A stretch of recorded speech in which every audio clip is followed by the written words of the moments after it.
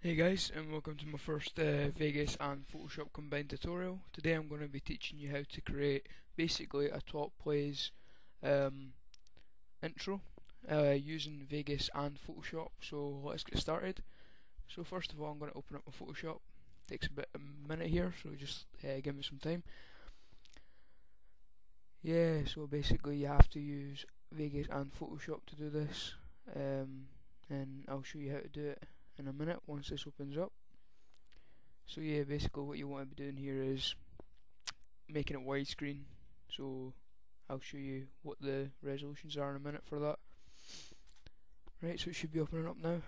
Yeah, here we go. Right, so first of all, if you don't know how to make a new document, you probably should, but I'll just take you through it anyway.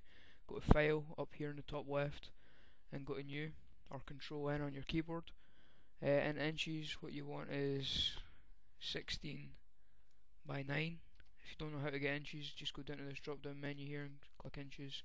So there you go, that's it there. And then click OK. And then it should come up with this blank white document here, like a canvas. And I'm just going to quickly create a background. You can do whatever you like. This is just for quickness. So yeah, basically just for quickness, I'm just going to do that and then put a blur on it. So put a motion blur. Yeah, it don't look too great, but I'll do. Take your time on it, it'll look better if you take your time. So yeah, as I say, take your time and it'll look a lot better. Right, so now what you want to do is bring up your text box, which is on the left hand column here on the left side, and it'll be the capital T. And then bring it out into your document and click, left click, sorry, and it should come up with this little thing here. What I'm going to do is type in JKBGaming, then go down and type in top 5 plays. Oh, that's a question mark. Top 5 plays. Yeah, and then drag it in the middle here. You can't see it, but I'll change the colour in a minute. I'll change it to black. Yeah, there we go. It looks a lot better. And then I'll bring it out to there. Yeah, so go down to your layers here in the bottom right and click on this, and it should come up in layer 1, the title basically of what you've got here. Double click on this and just basically it'll bring up this layer style box. There's another way of doing it as well, but this is the way I do it. So yeah, if you want to just follow it this way. I just like to add a few things to my text, like I like to drop a shadow on it to give it that little like coming out of the page look, and put an outer glow on it. So, and I like to go to the size here and bring it out a little bit. I think it gives it that little edge. And then I just click OK. Not going to do anything fancy here, but you can go into more detail with beveling and embossing and stuff like that. But I'm just going to keep it like this, just for simplicity really. Click OK. That's not in the middle, so just if you want to edit, just click on it again and then click back on here, and that should be it. Now what you want to do is get your 1 to 5. If it's going to be a top 5 plays, which mine is, which JKBGaming is, so you want to go out of here and do the same as what you done with JKBGaming, top 5 plays. Just click on the canvas. I'm going to type in 1, and I'm going to put this right at the top of the JKBGaming. I'm going to place them around it. So basically just keep doing this, and then I'm just going to keep it like that just for simplicity, but you can do the outer glow and stuff. So 2, 3, so on, so forth. Just give me a second to do this.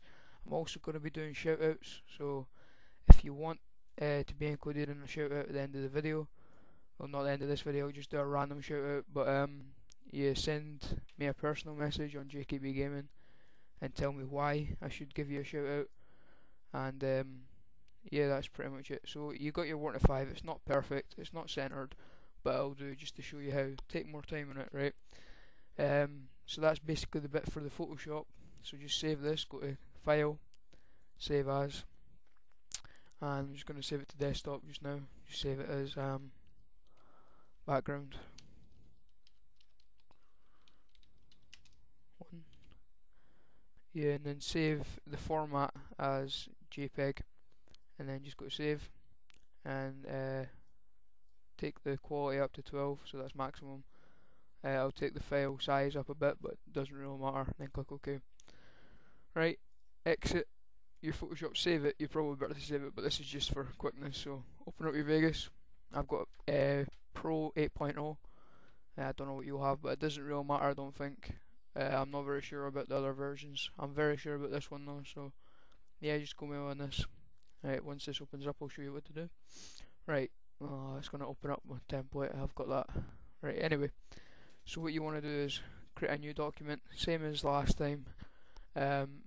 Keep all the original settings here and click OK. It should come up with this blank document. I have a different setup probably from you, but if you watch a few tutorials, I think I watched Kareem the Dreams. Not very sure, I'll put a link in the description to the page that I found this on, this layout. So basically what you want to do is go up here to open or click Control O on your keyboard. When you're, what you want to do is go and find your file. There's mine there, and open it. So here it will be in, and I'm just going to make it 15 seconds long, just to show basically. So there it is there basically, and it'll be in your preview box. So what you want to do is go to Event Pan Crop on the file here, and in the timeline. I'm just going to basically, right, if you don't know what keyframing is, this is a shout out that I'll be giving. It's to Montagical. It's a channel with 2 people, and basically they do tutorials like this, and they do tutorials on keyframing, which is on this timeline down here. And if you don't know how to keyframe, you'd probably be better to go watch that video first, so I'll put the link in the description for that. But I'm going to show you this anyway, just quickly. So what I want you to do is basically go to the second one here and create a new keyframe by clicking this one here, and it should come up, and you have lock aspect ratio on, and take it to the corner and basically zoom in to the 1, and that should be basically, that'll run through from that to that, but it'll zoom into it. And 2 seconds later, at 4 seconds, what you want to do is move to the 2, so then it'll zoom across to the 2, and then at 6 seconds what you want to be doing is going down to the 3, and so on and so forth, right around to the 4. So just quickly do this, give me a second.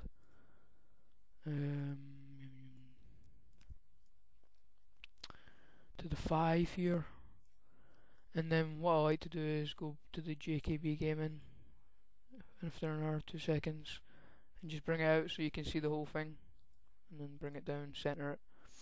Yeah, so there you are there, and then just about at the end of the video, what you want to do is bring it back and right click on the project here and restore, so it'll bring it back to what you had at the start. So basically, to run through it, you've got that keyframe, then at the 1, then the 2, then the 3, and then the 4, 5, so on, then the JKB game, then it'll spread back out into that. So let's have a little look at this. We'll start it, play it, see if it works. Hopefully it does. It's slow, but if you want, make the keyframes closer together and make the video shorter to make it go quicker, basically, and then I'll go to JKB Gaming and it should come out. Yeah, and add a bit of music to that and whatever you like. So basically, guys, that's it.